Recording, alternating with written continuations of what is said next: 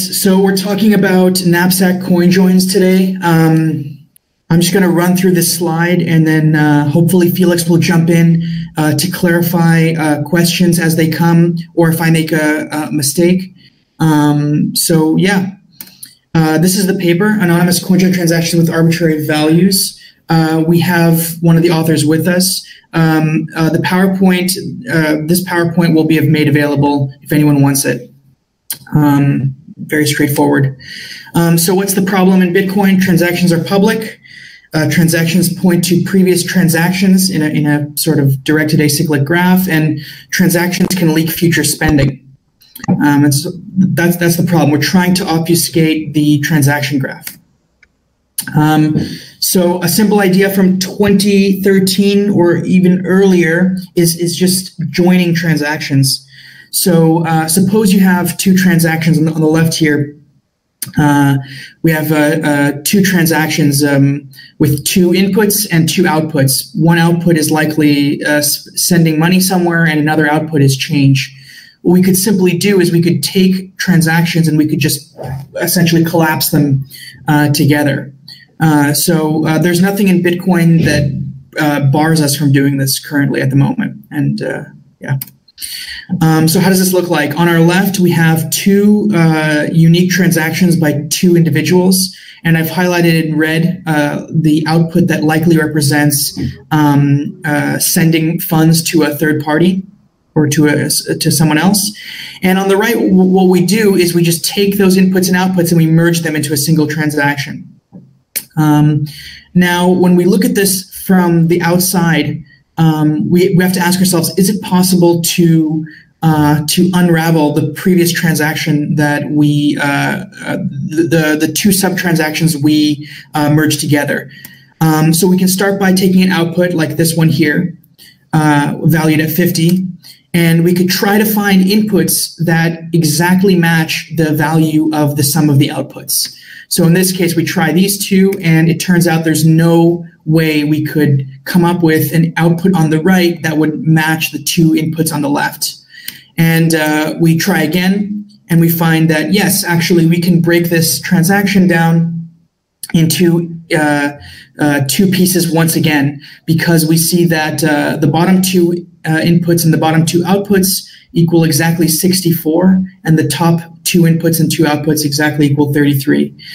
We're excluding transaction fees in this model for simplicity. And so essentially what happens is we take this single transaction and we split it into two once again, and we're left with the same privacy that we would have had before we did any of this joining. So this isn't very good. So most of the time we'll be able to unravel these transactions. So if we look at the work done by in this paper, what they've done is they formalized some basic ideas. So, you know, transactions have inputs, outputs, and values. Inputs, you know, we have the input set, the output set, and then we have coins, which belong either to the inputs or the outputs. And then a very basic rule, which is that the sum of the inputs must equal the sum of the outputs for any subset that we create. So a coin join transaction consists of sub-transactions, and there must be at least one way of partitioning all inputs and outputs so that each subset of inputs has exactly one corresponding subset of outputs with which it forms a sub-transactions. And essentially what this means is that if we take a transaction, we must be able to cut it up in such a way, just like we did before, where a subset of the inputs matches some subset of the outputs in terms of value. And we call this a mapping, as it maps inputs to outputs. So we have a set of all partitions denoted phi of a set, and then the set of all inputs, set of all outputs, and then set of all mappings is big M. And essentially the set of all mappings below here is just the set of all, I think it's bijective mappings of inputs to outputs of the superset, such that the sum of the inputs equals the sum of the outputs. So again, this is just saying that we can take a transaction and and create a list of all possible ways we could cut it up, essentially figuring out different ways we could get sub-transactions, and the entire list of all ways we could cut it up is denoted M. I hope I haven't lost anyone so far, but a good idea to maybe pause and ask. Have I lost anyone so far? No, I think it's a great introduction. I just want to say for some administration that since Felix appeared in this conversation, welcome Felix. He's one of the author of the paper, and I think after your presentation we could move on to pick his brain, and in order to not waste his time too much, and then after that we can move on to other people's presentations and ideas and discussions about that. Yeah, so this is pretty much almost over. I think we're probably 2/3 of the way through. So we'll be able to ask Felix questions directly. So yeah, now moving on to results. So yeah, in simpler terms, we want to be able to break down transactions into sub-transactions, combination of inputs and outputs. In the paper, they clarify between derived and non-derived sub-transactions. What that means is that a non-derived sub-transaction is a sub-transaction that isn't composed of smaller sub-transactions inside of it, and we're only concerned with non-derived sub-transactions for simplicity. So, so the way that we look at anonymity or privacy in this model is we essentially take a transaction which has all these inputs and outputs, and it has all these mappings, all the possible ways we could cut up the transaction, and we essentially say that a specific coin on the left-hand side and any other coin on the right-hand side or on the left-hand side is linked to that coin in a probabilistic way, depending on how many mappings of the total mappings there are, how many of them include the two coins being in the same sub-transaction. So I think there's probably an easier way to think about this. Here it is formalized in the paper, but intuitively it makes a lot of sense, and I think we'll see an example of it in just the next slide. But that's the idea. It's a probabilistic framework. So in this case here, if we go back and recreate what we did, and we split these up into two sub-transactions, yeah, we would say that, for example, output 3 is directly linked to input 3 with 100% probability, because there's only one way to partition this conjoined, and output 3 appears with input 3 100% of the time. And we'll see later how that can be done differently. So in the paper, they essentially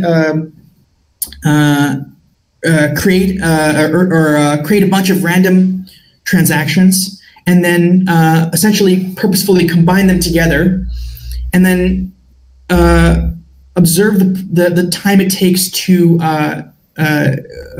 recreate the sub-transactions from the coupled transactions. So here we see that in the orange, if you have 5 sub-transactions with, I believe it's, so 5 sub-transactions with 4 inputs each, then it takes about a second for a computer to be able to unravel that conjoin into its relevant sub-transactions. And then we notice here that the number of non-derived mappings isn't very high, even as there are, as many as 4 or 5 sub-transactions, because like we did in the first example, we can typically unravel conjoins and have very little overlap in terms of other ways we could map inputs and outputs. So in here we see that only with 6 sub-transactions and 4 inputs per sub-transaction do we see more than just a few non-derived mappings. So there's a solution to this problem, because right now what we see is that it doesn't take a lot of time to unpack these conjoints. And when you do, there are very few non-derived mappings, which means there's very little ambiguity in terms of what's linked. So could we increase this? Well, here's knapsack mixing. The idea is how to optimize filling a knapsack with various things of different weights. In this case, we're trying to optimize the way to have outputs so that they fill given inputs. So the algorithm is pretty simple. The idea is to compare the two output sets and to essentially try to break down one of the outputs so that one of the values of the output is the difference between the two sets. So in this case, the number 31 is the difference between the green and the orange.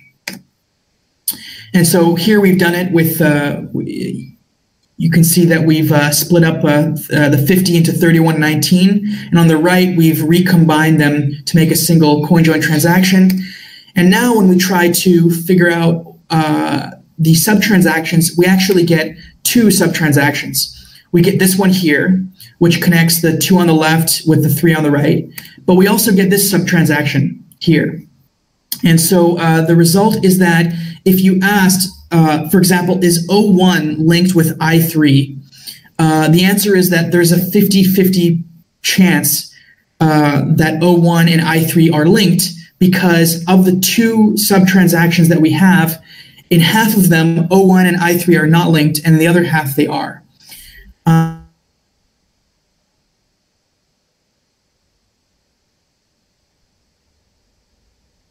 Did I lose you or you lost me?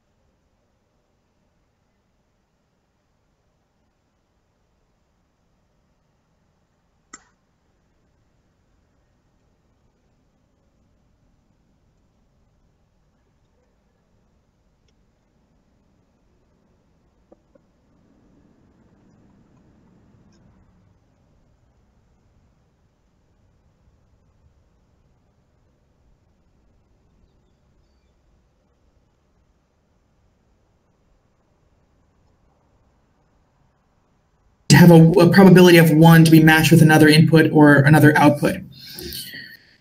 Yeah, right. So the left graph shows the number of pairs of inputs and outputs that are linked with probability 1, and the right one shows the number of input-input pairs that are linked with a probability of 1, always depending on which knapsack mixing algorithm you've used. So I think in the paper I had two different versions of the knapsack mixing algorithm. Yes. One which I called input mixing and one output mixing. And I think I even hinted at a third one that I came up with later in the time when I was writing the paper. So this one even improved over what you see in the graphs so far. Okay, well, very cool. So I think the important thing to note here is that we still have a problem where some inputs are connected with other inputs and some inputs are connected with other outputs. So we don't have a perfect,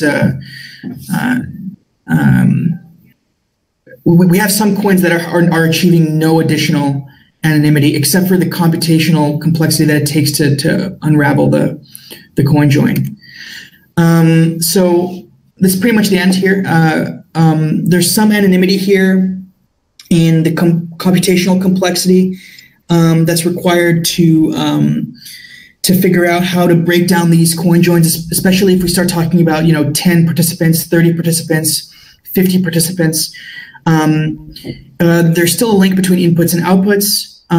The entire sub-transaction partition must be known in order to apply the algorithm. This is the most important trade-off, I think, is that currently, from what I've read, it seems that this can't be done in a trustless way where someone isn't coordinating all the transactions.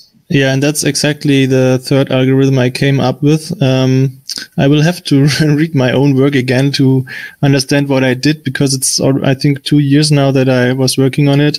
But I had a third version of the algorithm which was working without knowing all the outputs. So for each, everybody needs to know all the inputs, but each participant only needs to know his own outputs.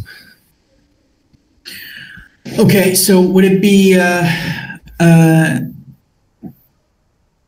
everybody just needs to know all the inputs? Okay, so interesting. So upper bound anonymity is still like if we look at this way of looking at transaction anonymity and we apply it to zero-link, we see that zero-link is like a perfect knapsack conjoined. So that sort of provides us the upper bound anonymity, which is essentially the number of total participants that are doing this this knapsack conjoined. I also don't agree with a lot of things here, and I think this is your last slide. So can we come back to it later and discuss everything, every concluding thoughts one by one? Sure. So yeah, I'll leave it to Felix, because that's pretty much it for introducing the paper. Yeah, so thank you, Aviv. It's a nice introduction to get everyone catch up with the paper, and we can go into the details here and there. I was thinking that if Felix appears, then we would start with some questions to Felix, and then we would continue with if anyone has some small presentations, then we would continue with those, and then we would end up with discussions, questions. What did we not understood in the paper? Although this could be bring here right now because Felix is still here. So, and we would finally discuss some things like if you have any ideas that came to your mind with this paper, and then we would end with deciding on what should be the next paper on next week. So let's start with some more fun things. Felix, I would like to know what was the story behind the knapsack paper. How did you come work on it? And yeah, can you tell us about it? Yeah, of course. Actually, it started as my master thesis. So more or less the most of the content of the paper is also my master thesis. I omitted a bit of more of the related work, which was also a big part of my thesis. And some of the results have not been part of my thesis, but more or less the idea and the general most of the work is basically my master thesis. So after I finished the thesis, I wrote a paper based on it. And I think the one interesting thing is also that the term knapsack for this mixing is not my idea. It was I picked up the idea from two papers, which basically in one or two sentences describe that something like this could be done, but did not really go into it. So yeah, this is how I came up with this idea, or why I started working on this idea. Nice. And did you follow up on since writing the paper, or what did you move on to? No, actually, I started after my thesis. I started doing a PhD at the RWTH in Aachen. But after 1 year, I realized that it's not the right environment for me So I moved on, and I'm now working at an Fraunhofer Institute, which is not at all related to what I've done before. So unfortunately, since 2 years, I'm not working on the topic at all anymore. I see. Anyone has any general questions? I have more in-topic questions now. Hi. Well, I would like to know about the test, the validation of this hypothesis. If you have published the source code for this paper. That would be my question too. Yeah. Yes, actually, I have. I have published the code that I was used to produce the results of the paper. I'm not sure if it's linked anywhere, but it's a public repository on GitLab. Let me paste the link for you. Thank you. It's great. Thank you. It's, most of the difficulties I encountered is the deciphering the pseudocode. Yeah. No. All I was just looking into the code. Everything's there. It's written in Rust. I don't know if you have experience with Rust, but it should be readable for anybody who is used to imperative languages. I think the interesting part is in the main source folder, the distribution .rs file. In there are the different mixing algorithms that I used. Yeah, thank you. Lucas here wrote code for it too, and actually I wrote code for it too. Yeah, perfect.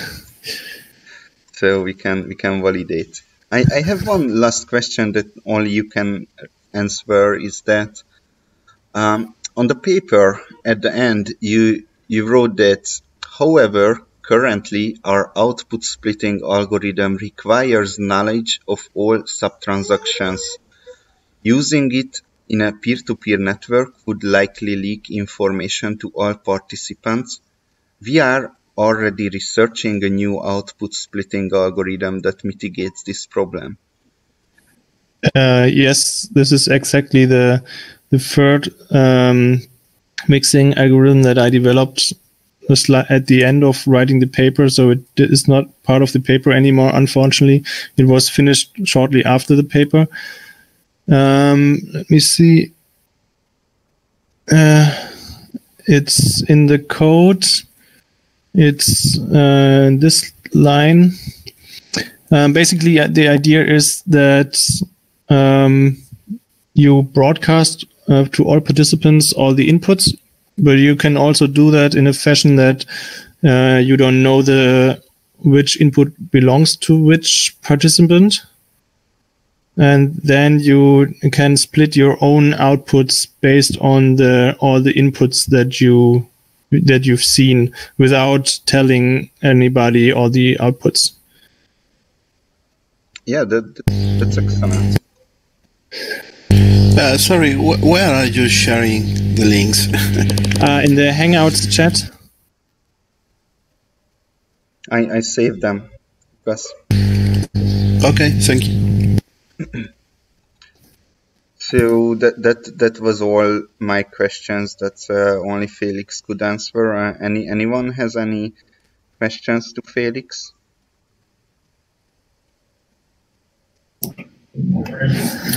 Yeah. Well, okay. I go again. About the two things. First, I was playing with this concept for a while, and what I do is I sort the outputs descending by amount. Just it's just a special case, right? And I use two outputs. One is the payment, another is the change. And I realized that in this scheme, with this modification, well, I don't know if it's with this modification only, but it creates, for example, 1.5 outputs for each original output. For example, if I have a two-participant conjoined with 4 outputs, it creates 6 outputs. If I have 3 participants with 2 outputs, I mean 6 outputs in total, it creates 9 outputs. And that, I don't know if you have some comment about this, but it was to know how many participants are in that conjoint. Is it that I'm doing something wrong, or it's just because I'm sorting the outputs, or well, I can answer my question just by by coding a bit more, but I don't know if it's something that you can share with us about that. No, that's actually an aspect that I didn't look into. One other aspect that I did not look into is answering the question whether looking at multiple knapsack mixed conjoined transactions would allow you to then again establish stronger links between inputs and outputs. So this is something I would look into. Okay. And my second question is about the fee, because in the paper you don't analyze the fee. You say that basically that the fee adds some kind of noise, right? So you cannot match the partitions by equality, because the input, the sum of the inputs and the sum of the outputs are not equal. So it will be a bit harder to find the sub-transactions. But what I was playing with this concept, and I don't know if you have some idea about what's the best way to handle the feed, because if the participants use the same fee rate, that is, for example, pretty common in Wasabi, right? Then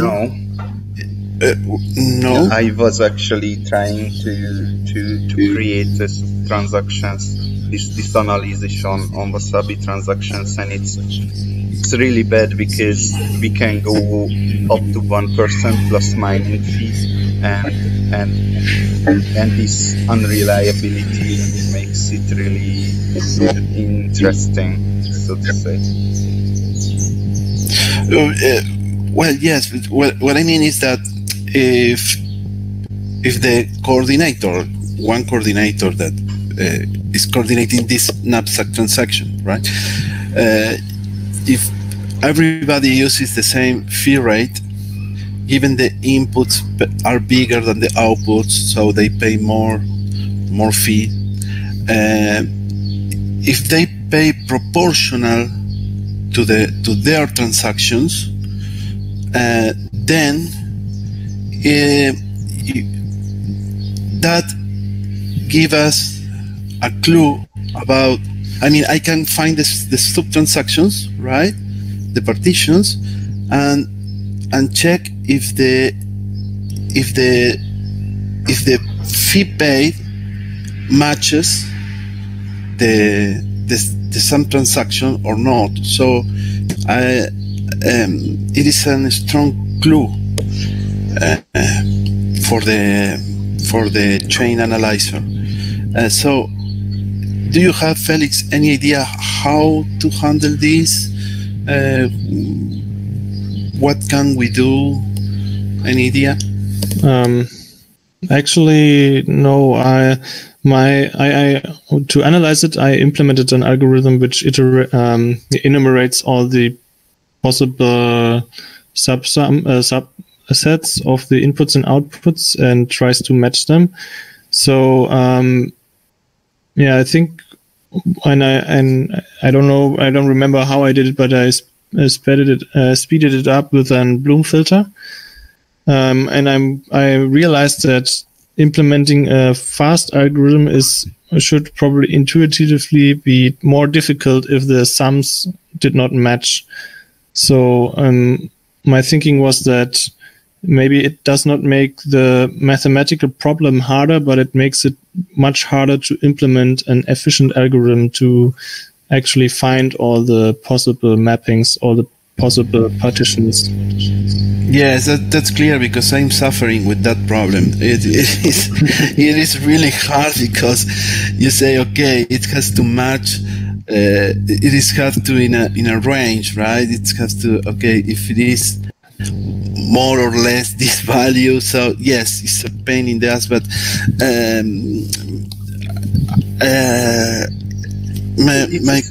and you cannot use a Bloom filter, of course. So you have to keep it in memory, what is even worse. But the question was about how can we make the participants pay a fee in such a way that it doesn't provide additional information to the chain analyzers.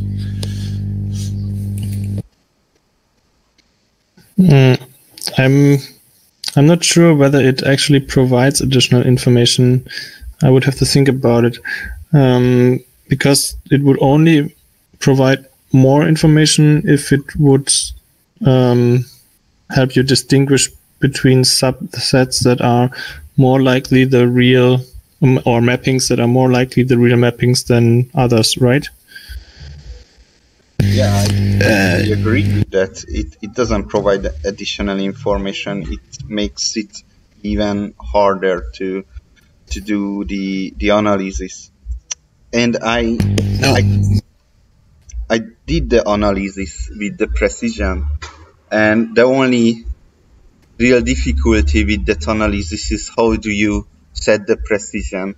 And what I realized, for normal coin joins, you can set the precision as the mining fee, because the mining fee is the maximum amount one participant can pay.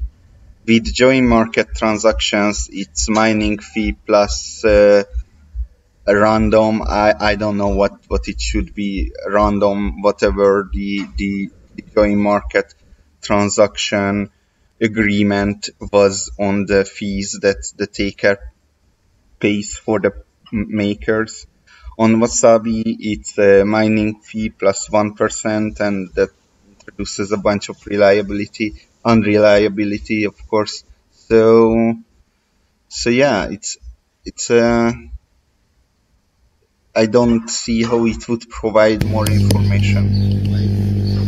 No, it does. It provides more information. In fact, I mean, if you, for example, you know that the fee rate is, I don't know, 1, yes, and you have all the subpartitions. Oh no, explain it. What does it mean, 1? Okay, 1 Satoshi per byte. If the fee rate is 1 Satoshi per byte, for example, so, and you see that you can take all the partitions, right, and say, okay, the sum of these inputs, yes, minus the sum of these outputs gives you the fee, right? So that fee, given the size of the transaction, you know how much it paid.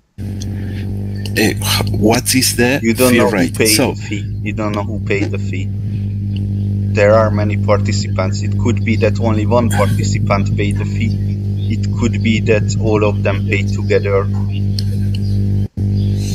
Yes, well, in that case, if only one paid the fee, okay, yes, it makes sense. But in that case, also is a problem, because you can say, okay, if it matched exactly, yes, then this is one of those that didn't pay any fee. Match exactly, but I don't understand. if the sum of the input and the sum of the outputs, then you can say that this participant did not pay any fee. Why would you be able to say that? There are many other sub mappings that could be possible, even if you found one that added up like that. If you find other mappings that those are just as likely as that your first impression. I think I understand what you mean, Lucas. So if all the participants pay exactly the same fee, and we have one mapping where all the the difference between the inputs and the outputs exactly matches this fee, then we would assume that this must be the true mapping.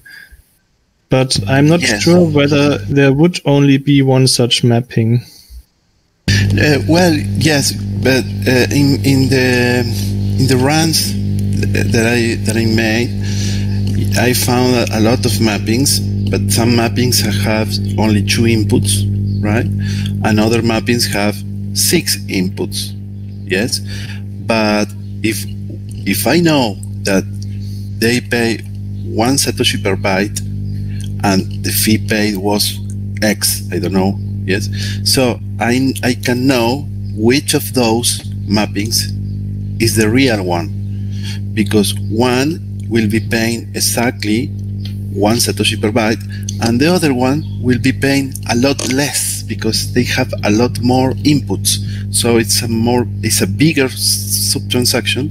So I know that subtransaction cannot be the real one because it's paying less than the expected fee. So you mean when you have multiple mappings and then the difference between the inputs and outputs of sub-transactions should be proportional to the number of inputs and outputs, and then you would know that is likely the mapping. Yes, exactly.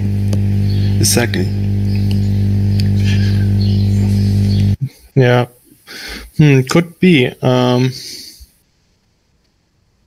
I mean, obviously, I have to add, this is more or less an empirical analysis. It's not really, a mathematical proof of this concept. So I think the idea is really good, and I think it would work combined because of the reason that it's likely infeasible to find out which mapping is correct, and also difficult to actually find the mappings once the transactions get big enough. But it's not provably correct or provably anonymous in a more strict sense, I guess. Okay, one more question. Just I'm curious. Your analysis, how many subtransactions, inputs, outputs did you use? I mean, did you try with a bigger number of participants with more inputs and more outputs than those in the paper? Actually, no.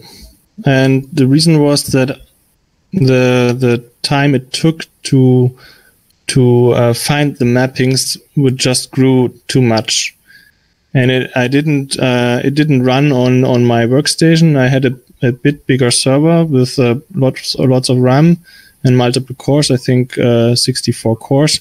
Now, obviously, you could have a really much bigger, a bigger computer or server farm, but yeah.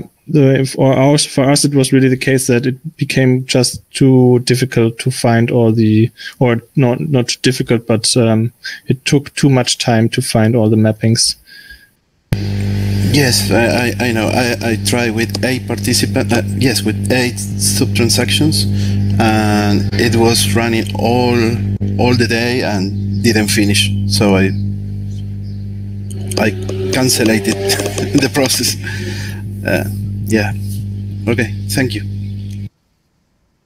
And if my analysis of the theoretical complexity is not completely wrong, then I think the computing time it takes, depending on the inputs and output, really increases by a lot when you increase the inputs and outputs.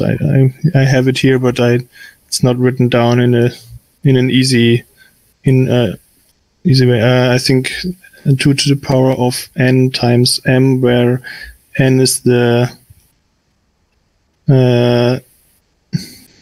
which n is zeta size n. Are you talking about the Bell number or your lower bound estimation? My lower bound estimation. I think it makes sense what I've read on the internet, on Wikipedia, that the best algorithms known for subset sum, for solving subset sum, is still exponential. Yeah, so I think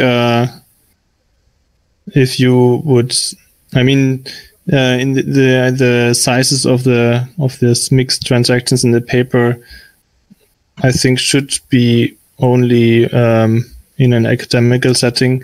If you can automate it, and the idea was you can join an arbitrary transactions, because the sum or the value of the inputs doesn't matter. It doesn't need to be a fixed amount for each input. Then you can create for each transaction that you do. You can create with other peers for each transaction such a conjoined transaction of a huge size if enough people use the same wallet at the same time.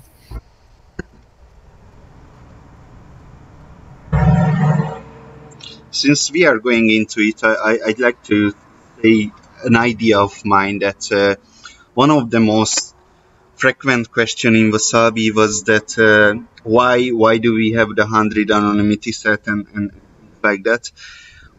But and the reason is because I sent out emails, and that seemed like the consensus that that should be fine, the 100 participant. But your lower bound estimation could actually give us a mathematic formula to set a minimum participants, right? For any coin joins. Okay, you kind of need at least this many participants in order to reach this computational hardness in deciphering the coin joins. Does that make sense, guys?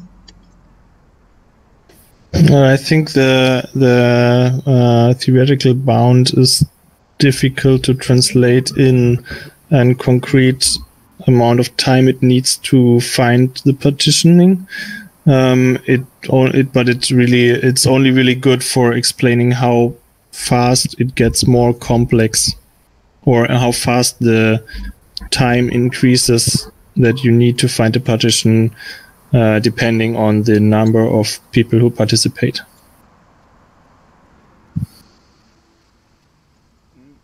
Yes. So it's not a perfect fit, but the main problem is that there must be a number chosen of what's the minimum number of participants that we would want to do, and that's why I thought this formula, your lower bound estimation, would be actually somewhat useful in deciding on that number that we kind of choose, let's say arbitrarily or with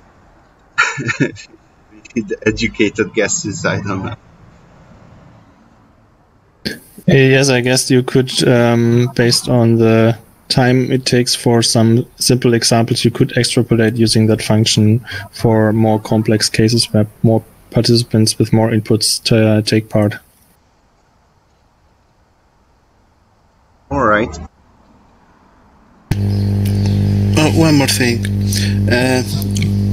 I remember in the paper you said that if you spend that one of those outputs in another knapsack transaction, yes, the difficulty could be similar to the one. I mean, the problem of finding all the mappings, yes, across different. Or across a chain of knapsack transactions, the difficulty also increases, similar to the process of mining blocks, mining a chain of blocks, right? Do you have any additional numbers about that? Because I agree intuitively that that is true. But do you have any numbers about that? Have you tried that? No, sorry, that's something I didn't try. And I'd like to add that intuitively, I think that the difficulty or the problem would be that if enough people would use this kind of transactions, and you would have a continuous flow of these transactions, which could create kind of a backlog of conjoined transactions that you need to find the mappings for, which is what I meant by it. The complexity increases when you use it continuously. On the other hand, linking, for example, two outputs together could actually be more easy if they both appear again as inputs at the next conjoined transactions. That is one of the open questions, one of the open problems. Okay, thank you.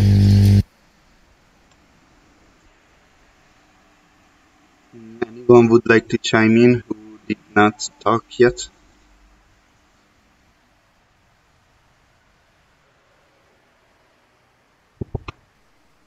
I only have a couple of basic, maybe a little bit stupid questions.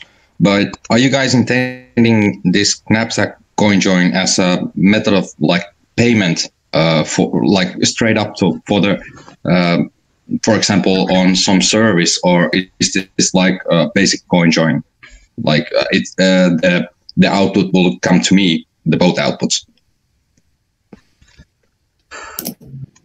I think I can answer this.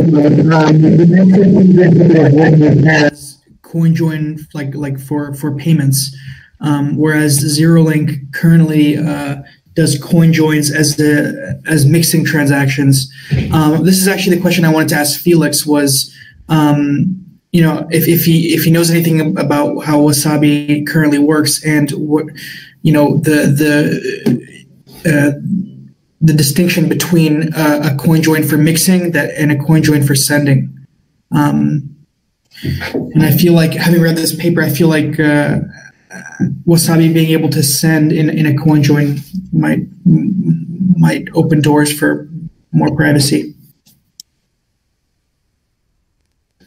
Yeah, to be honest, I didn't know about Wasabi until now, because I'm not keeping up with the current developments on Bitcoin anymore, or other cryptocurrencies.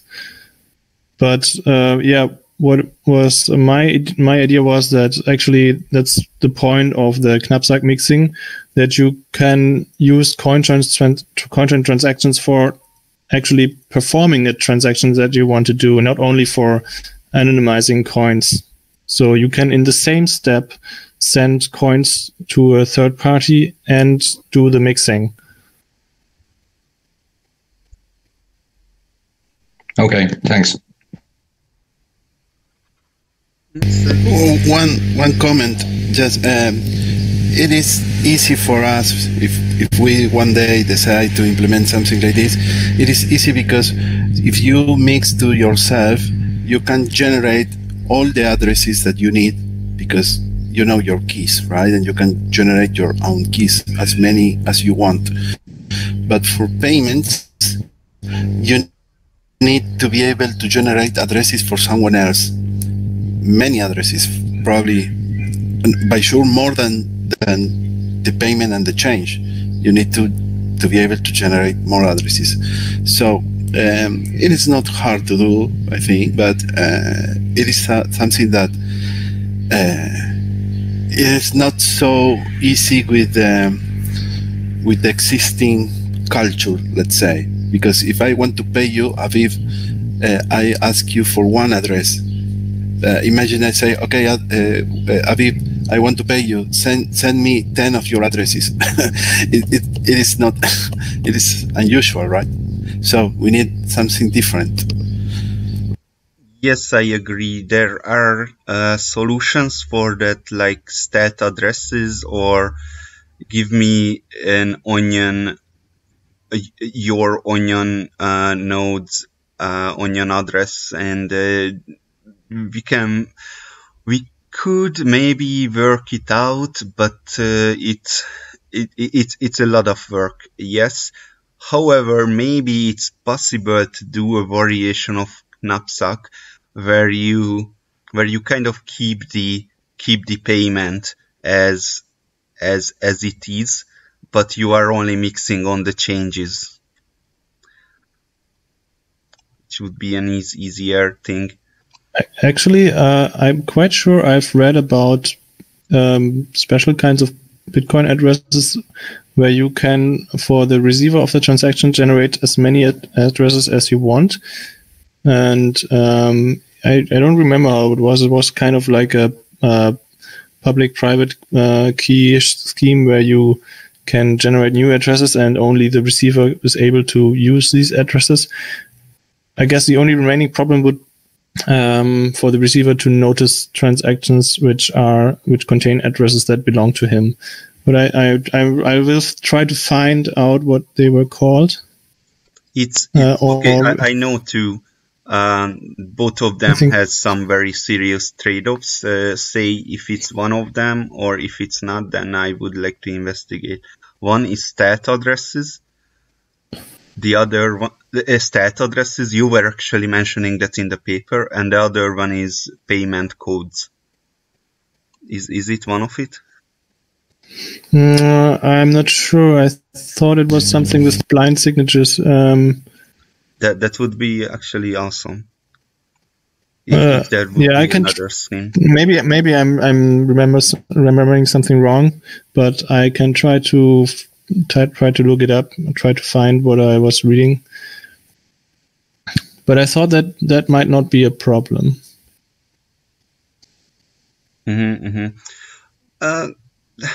Yes, it's a problem, but not. And anyway, I just like to say that these conversations, I would really like to make these as a learning conversations and not necessarily how to integrate it or implement it into Wasabi or have to do anything with Wasabi. Because there are like 600 more papers that I want to review, and maybe at the end, when everything is, we learned about everything, then we can come up with something, and then we can use different techniques from different papers. What my thinking is right now is that it's just a vague idea, but if we could figure out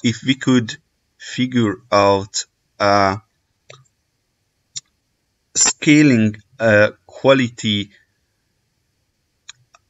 if we could give a number to, hey, we mix this way and this mix is this efficient. If we could scale the efficiency of the mix, if we could tell how efficient one mix is, then we could come up with a bunch of mixing solutions, and we would know that, hey, this mixing solution give the best blockchain space per anonymity gained number, right? And what would be the anonymity gained? What is this knapsack paper is doing pretty well, that it is I was always thinking about just breaking the link with how much Anonymity said, but this knapsack paper pointed me that, hey, you actually can break the link between the inputs, you can break the link between the outputs, and of course you can break the link between inputs and outputs.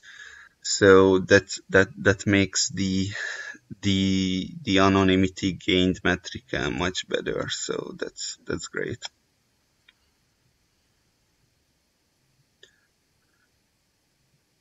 All right. Do you guys have any presentations? Who has presentations here?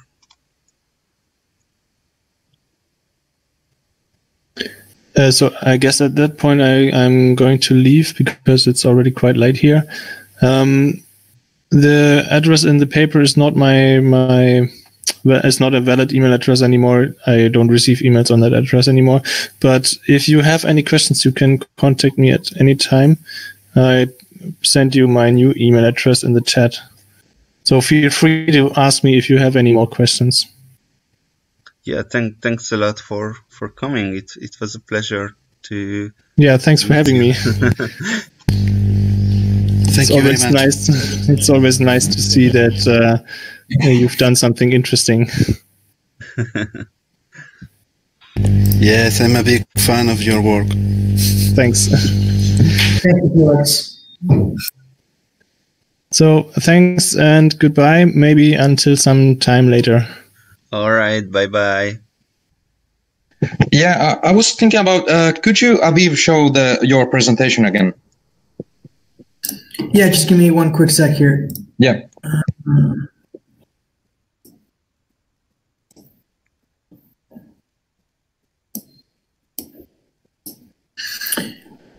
Did you have a slide in mind? Yeah, could you go on the one where is the inputs and outputs? Like, yeah, for example, this case, what determines the actual numbers of the outputs? Let's say that if this wasn't for payments where there is an exact number or sum required, what determines these outputs or the value of them? Yeah, so the idea is you would get a more efficient knapsack mix if you just allowed for infinite outputs, because they would get very small and then it would take more time to compute. But there's the trade-off that you don't want to have lots of outputs. So the simple knapsack idea here was just take regular transactions that have no special features, and for every 2 transaction, take the larger one, the one with the larger output, and break down a large output into 2 parts, where in this case, the number 31 is the difference between the green and the orange-brown values. So in this knapsack method, you only add 1 output for every 2 transactions that combine.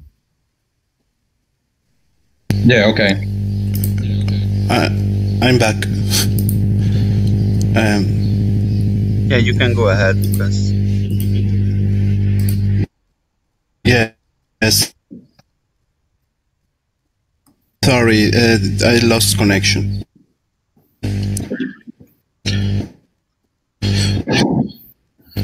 Okay, what I wanted to show you is yes, I play with okay, I'm with you. Okay, with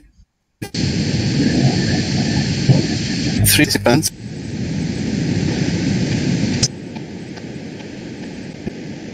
I don't know if it's going to work. The number of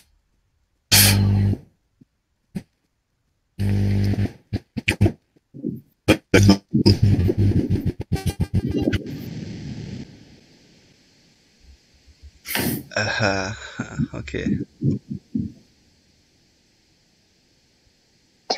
Okay, well, just going back to the Aviv's presentation thing, I was just thinking about, if this wasn't for payments and there would be like any kind of set amount that you would have to reach on as output, I understand that we wouldn't like to use too many or break it down into too many UTXOs, but in some sense, I think it could kind of work. I'm not sure if it's just too expensive or something for afterwards, like combining all these UTXOs or something like that. But, you know, like breaking it down onto the smallest possible input that there is.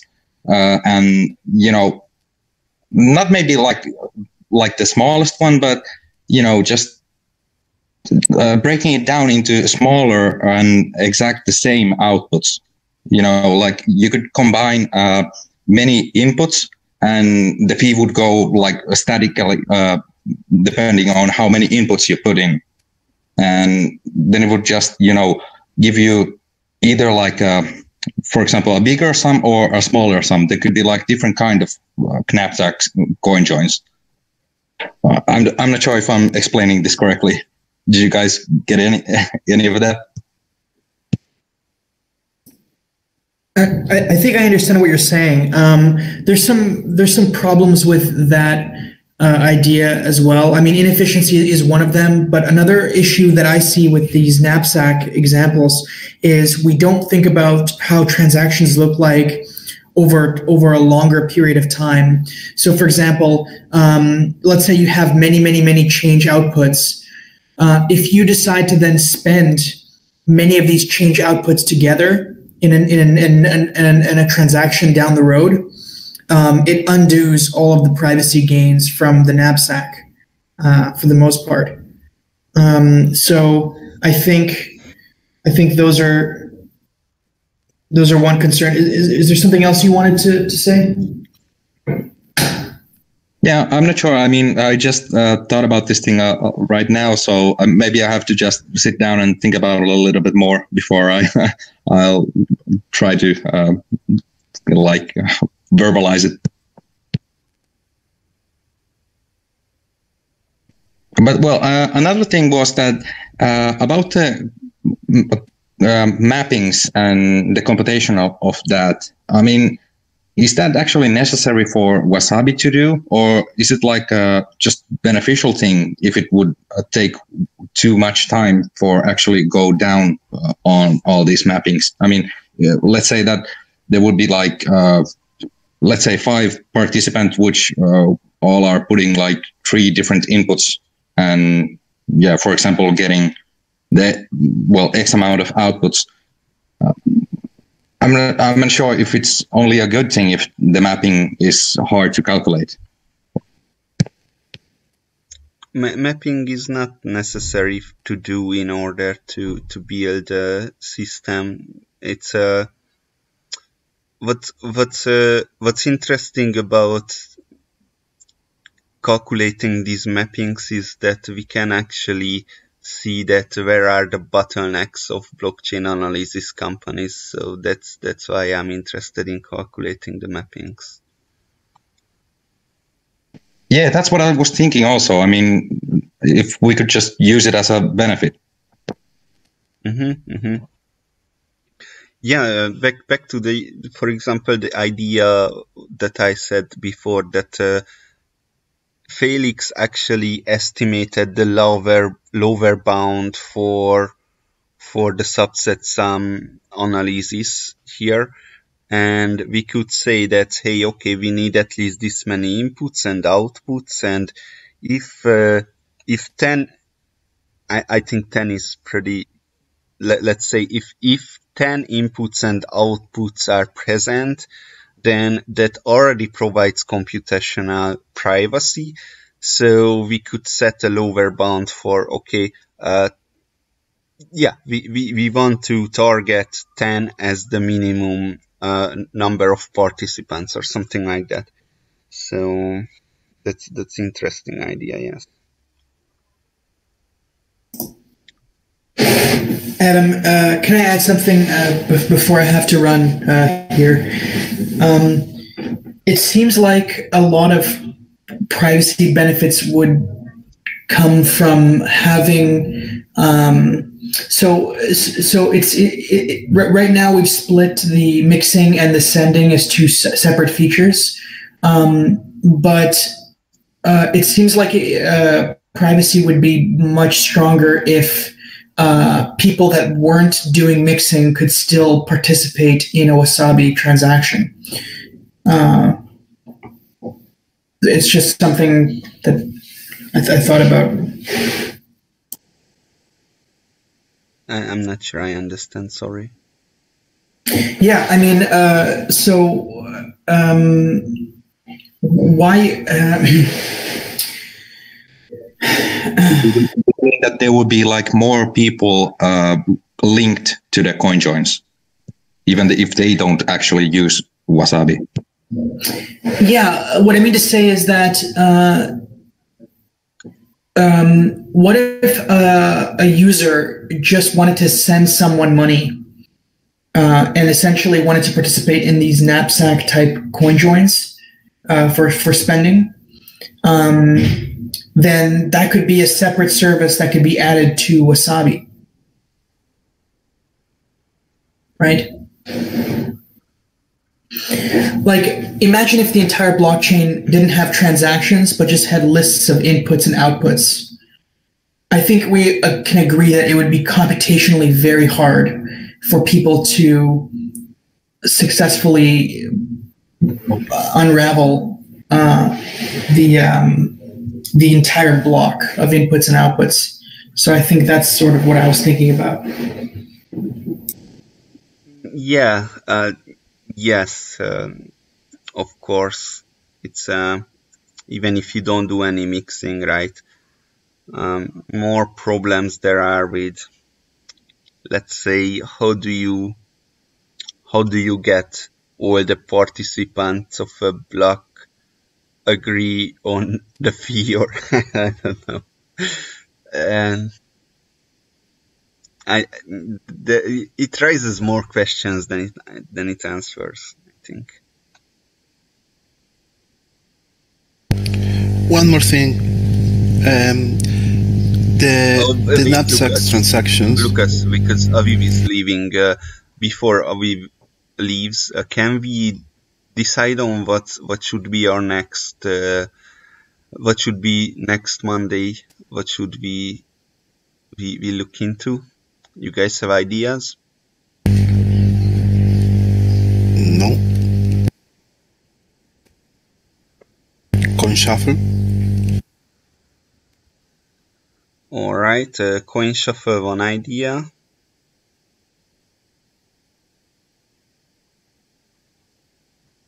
There are some papers that were cited by Felix's paper that I thought were interesting, but I think Coin Shuffle was one of them.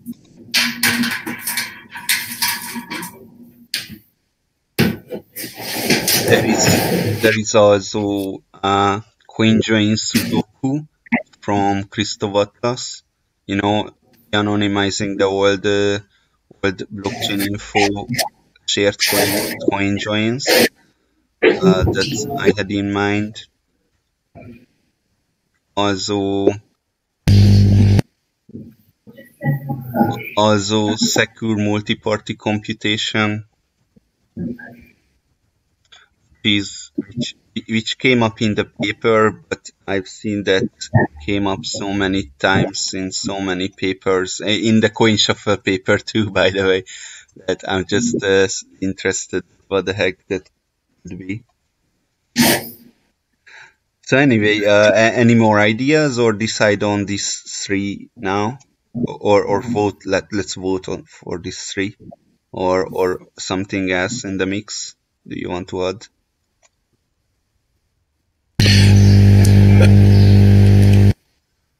I prefer Coin Shuffle, and there is another variant. I don't remember if it is Coin Shuffle plus or something like that. There is Coin Shuffle. There is Coin Shuffle plus, and there is Value Shuffle, which is Coin Shuffle plus with confidential transactions. So anyway, Aviv, let's go from left to right. Aviv, Coin shuffle, conjoined Sudoku, secure multi-party computation. I guess I'll vote for coin shuffle. Okay, Lucas, coin shuffle. Igor? Probably yes, or yes, also conjoined Sudoku, but I think it's pretty much the same that we have discussing today, finding the partitions. So I don't know if it brings something new to us. Yeah, that was kind of my idea there, that we could look at someone else's work on the same topic that's actually a part of the knapsack paper, and we could compare that. That was my idea. So, oh, there is also Sneaker. Oh, sneakers too. Yeah, sneakers can be too. Yeah, probably sneakers is better than coin shuffle, because coin shuffle has some communication schemes that is pretty hard. I don't know if it can be implemented really. So, yeah.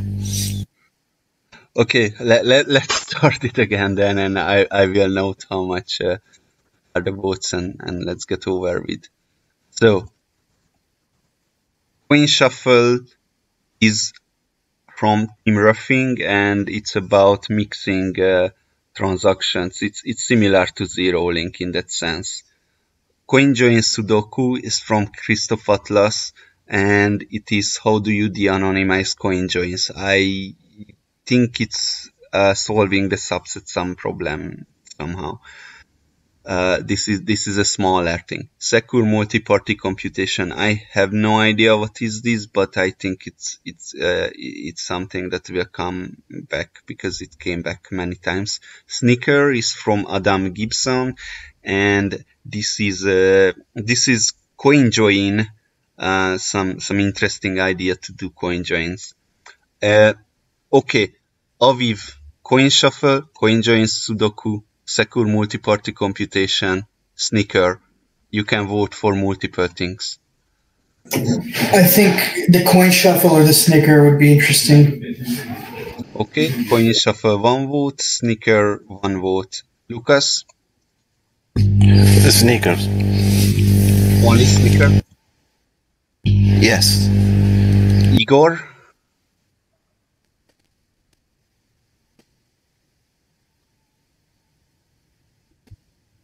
I cannot hear you.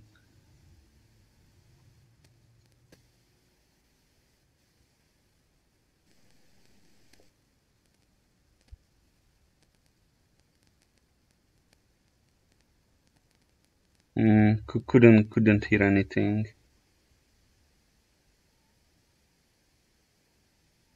Yeah, maybe right.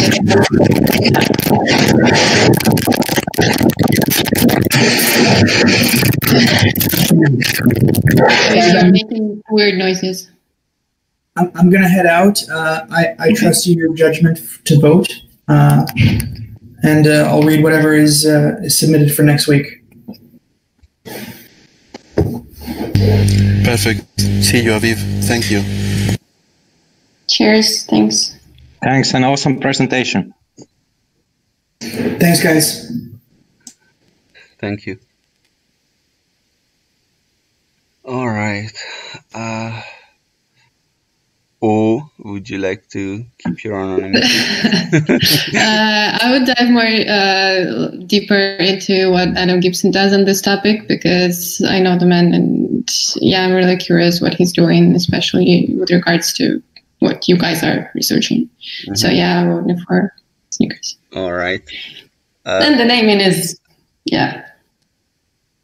Raphael? Yeah, I like the idea of shuffle and Sneakers. Everyone is hungry, probably. Yahya?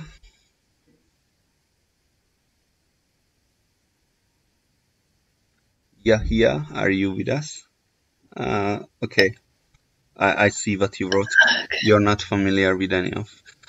All right. Well, it doesn't really matter what I wrote. Is going to be Snicker because that has 4 votes. And okay, so it's going to be Snicker then the next meeting. And Lucas, you were saying something that I disrupted you. So go ahead. Yes, just a comment that those knapsack transactions for an observer, an external observer, it is not easy to realize it is a conjoined, because I mean it can be a batch transaction, a pay to many transactions. I mean, in the blockchain there are lots and lots and lots of transactions with more than, I don't know, 5 inputs and 10 outputs that are not conjoined, right? So so it is not easy to know that that's a conjoined transaction. So there is not a clear fingerprint.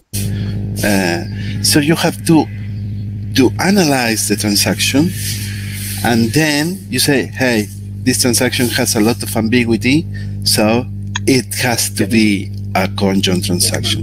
But otherwise, it's not easy. And okay, you say, okay, this is a conjoined transaction, a knapsack transaction, but who has created that transaction, or how many participants this has? So it's not so easy. For example, in Wasabi, I disagree completely, because there are just so many fingerprints in the blockchain that you can tell exactly which wallet created that transaction by just looking at the unlock time, let's say, Yes, sure. It is possible. But anyway, you, for example, cannot know so easily how many participants are. In Wasabi, it is easy because you count how many equal outputs are. If there are 66 equal outputs, then there are 66 participants. In this case, it's a bit harder. So it's something to have in mind. By the way, if I can ask a weird question then, what did you mean, Nopara, about being able to know which wallet created the transaction by the unlock time? That different wallets are using different fees, different unlock times. They either use it or not, or they either use a specific number. They might bump the transaction able to do RBF. You see, there is a set of features. Those features sometimes have like a run on a, let's say, the fee.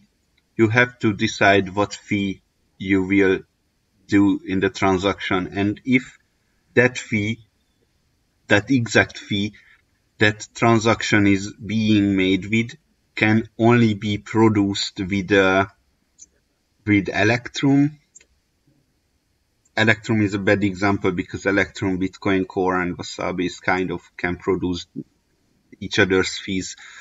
But if that can only be produced with Electrum, then it's going to be a transaction with Electrum. Okay, so now we figured out that this is a transaction with Electrum. Now we have to just apply our heuristic that what is the likelihood that this Electrum is going to create a pay-to-endpoint transaction. So that's what I'm saying, that there are so many metadata in the transactions that you can probably tell what wallet created it. Okay, yeah, thanks for clarifying that. I was fighting a lot against it previously, but I just realized it's not possible to hide anything, because there is always something.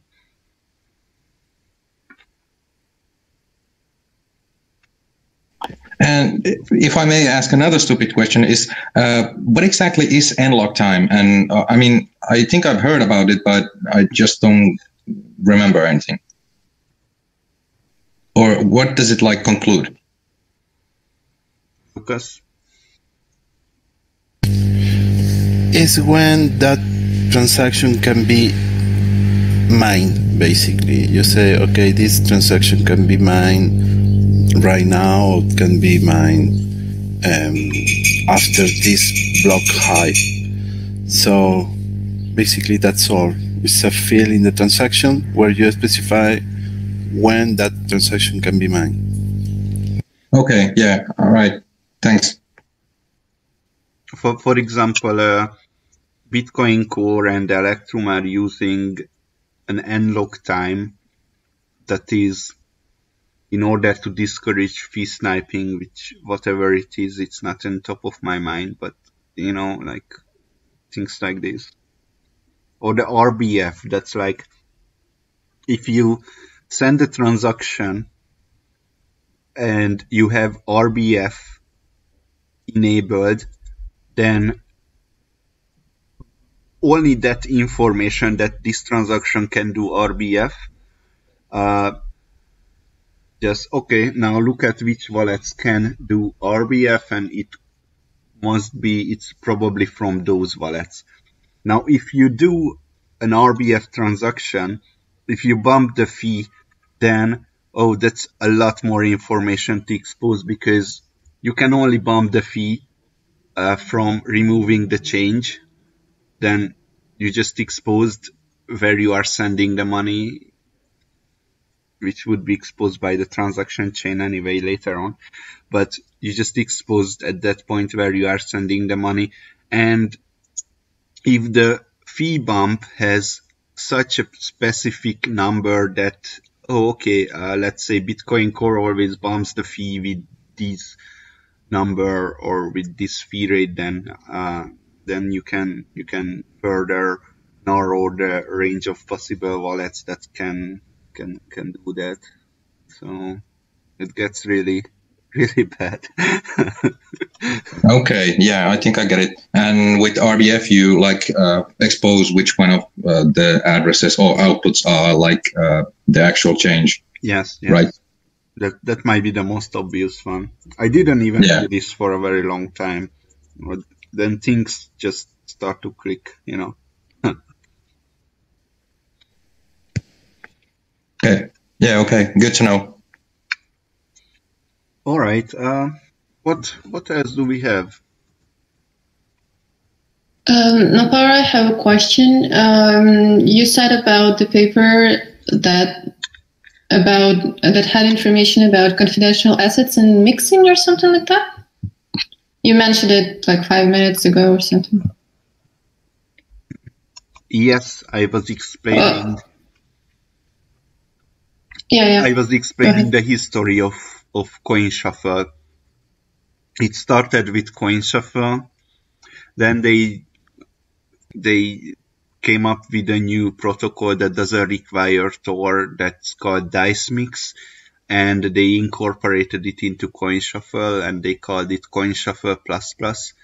And then they figured out how to do CoinShuffle with confidential transactions, and that is called Value Shuffle. Can you send me a reference link or something on that? I'm already DuckDuckGo in it, but it could be a bit faster and more helpful.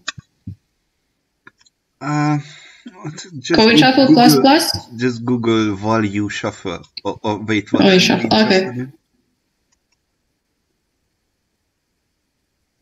Are you interested in CoinShuffle++?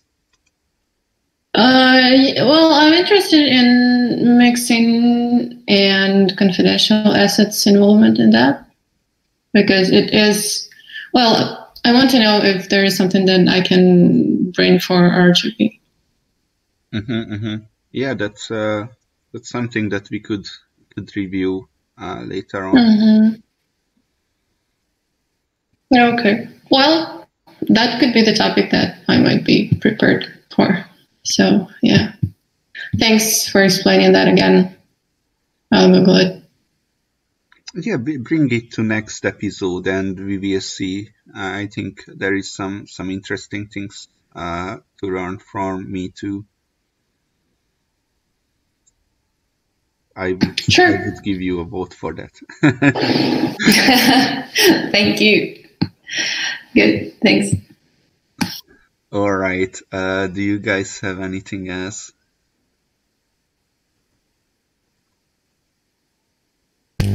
No. Nothing. I have my homework. Yeah, me too. All right. Then next episode is going to be Sneaker. And yeah, thanks for coming. And I will publish it to, I don't know where. If the recording is good, I will publish it to probably the Wasabi channel, and we'll see. What are your thoughts about how was this so far? Did you enjoy it? Do you have any recommendations how to improve these conversations? At least Abib's presentation was pretty damn good, in my opinion. I mean, like a short recap of what was what and what's the point of knapsack. So it makes a pretty good, like, just a video in itself. But of course, also these talks too. Yeah, I was kind of afraid that Felix is going to leave. We have to grab Felix at the beginning because he's gonna leave. Yeah, definitely. Yes, from my point of view, the participation of Felix was great. So if for sneakers we can have if we can have Adam here, it could be great too. I will ask him. I can't promise. Felix didn't promise it to either. He said he will try, so that's why I didn't even send out a tweet or anything. Hey, Felix is going to be here, because if he's not, anyway, I will tell Adam to come. Yeah, definitely. I hope he can. Yeah. Yeah, I think this format was very good when on one hand you had a person within the team who introduced the brief recap of the article, and then on the other hand you had the actual author of the article that could contribute online and fix mistakes, misunderstandings on everything. And also knowing that he's not working anymore, like Felix is not working anymore, for example, on this topic is also valuable because you kind of understand where it goes and what questions he can cover and which questions probably should be covered by someone else. So yeah, having an author of paper is very, very good here. And of course the discussion afterwards, as always, just marvelous. All right, guys. So if no one has anything, then thank you all for coming. And if this is published and you're listening it on YouTube or something, then definitely everything that we talked about, the paper, Felix's code, our code, everything is going to be in the description.